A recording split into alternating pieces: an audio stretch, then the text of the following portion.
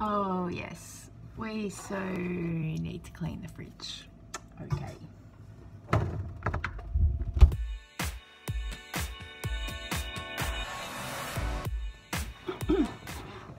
Well, hey everyone, it's Kelly. How are you? I'm the Frugal Fun Mum here in Adelaide, Australia, and I want to welcome you to the channel and to today's video where we are going to clean out the fridge. It is much overdue. I know, right? And we desperately need to get this done because coming November we have a new challenge that's coming up, so I want to clean out the fridge, get it back to basics, and then we can move on with our new food challenge. So let's go.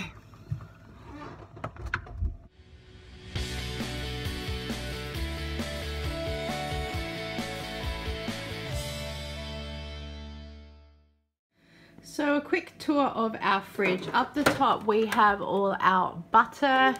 This is where our milks go, and milk and juice, more milk and juice, and any condiments and any other drinks and things like that. The top shelf is usually just, yeah, dumping whatever. And then same with this shelf as well. It's usually where the eggs do stay, and I sort of put hubby's luncheon sort of food in this area. This is brand new, this shelf, so we'll see if it's going to stay here or not, but I put cream in this section and then I keep it all together and I know it's there. This is our cheese drawer, so everything in here from normal cheese to cream cheese, spreadable cheese, etc., and then I know that's all in here as cheese. This drawer is usually whatever, excuse the beeping. Again, just a bit of a storage. See, there's cream here that probably really should be up there, and another storage shelf, and then our two drawers that we have veggies and fruit in there. They don't get used as often as what they probably should do, and I know it's a mess, but our fridge in general is pretty basic compared to what a lot of people have in their fridge. We don't tend to have a lot of condiments in there. We keep our sauce in the cupboard. And yeah, so we just need to clean, and the fridge will keep beeping at me. So let's go. We're going to empty it out and then we're going to clean it out.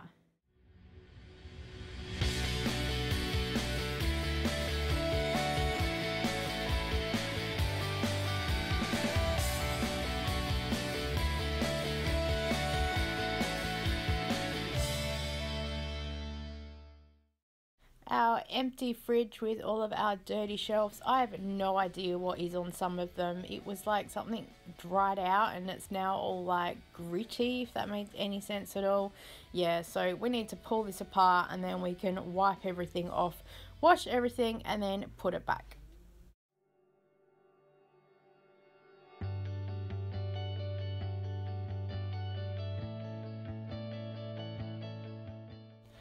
I spent about a minute trying to figure out if this shelf bit comes off, and it seemed to move a little bit and then not move, so I just gave up in the end and figured it can stay there. It doesn't really get too dirty compared to everything else anyway.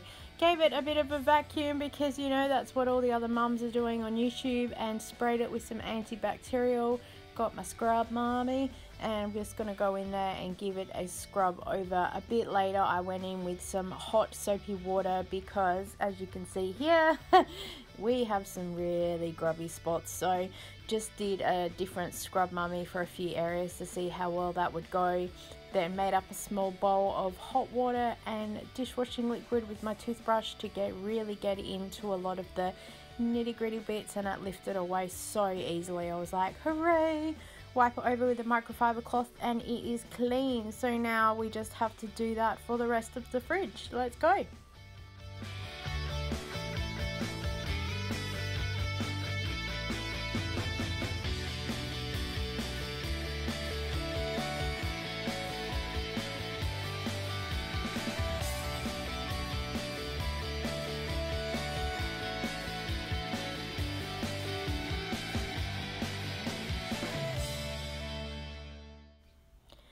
I couldn't forget the door handle while I was here. While it's not quite the inside of the fridge, I swear it gets just as dirty as the rest of it. And you know, I grab it all the time with very mucky hands when I'm cooking and baking. So yes, and it gets wiped over, but I just wanted to give it a really good scrub. on to actually cleaning all of the shelves and drawers and everything else, and I really wish I had a bigger sink because this just takes forever, and of course my top is absolutely saturated by the end of it. Some stuff was harder to scrub off than others, and I saw that there's gaps in between bits and pieces and things have leaked everywhere, so some of it was really hard to clean, but I've done as good as I job with the time that I had.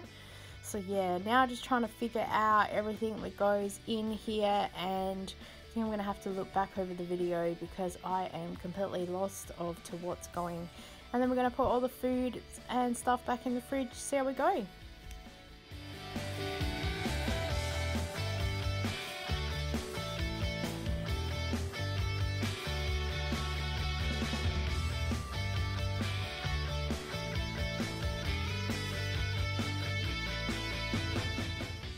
Just a quick scrub and wipe down of this area for now, but I'll come back to it and clean it better later.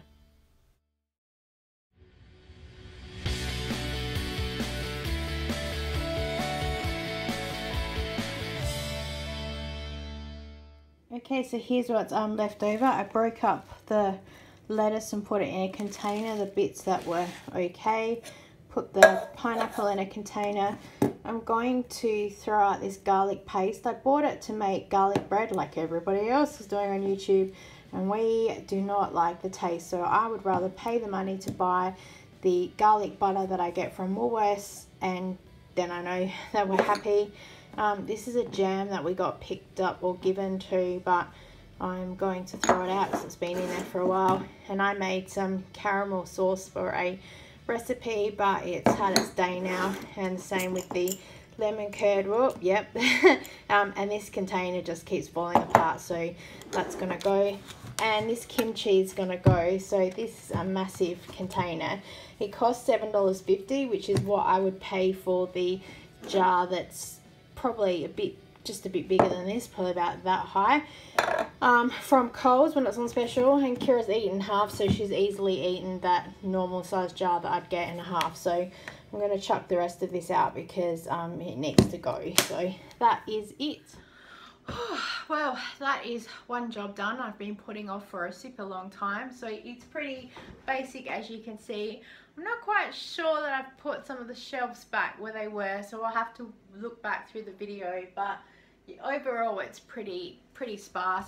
Our fridge is probably a bit bigger than what I need, but at least I've got space if I do baking and things like that. I can use that for space, and when I buy a lot of the markdown meats, it can at least sit in there for the day until I break it down at night and then put it in the freezer. So either way, I'm happy. Some of the drawers are a bit harder to clean because they've got that face on them that's clipped in. I'm probably not making any sense. So you can see where some of the liquid has run down, and I try to get it out, but and I thought, as much as I was trying to pull it, I kept hearing crack crack, and I thought, I'm not going to pull this apart anymore because if I break it, that'll be the end of it. And this fridge is like at least 15 years old. We've been in this house about 16 years, and we got it once we got into the house.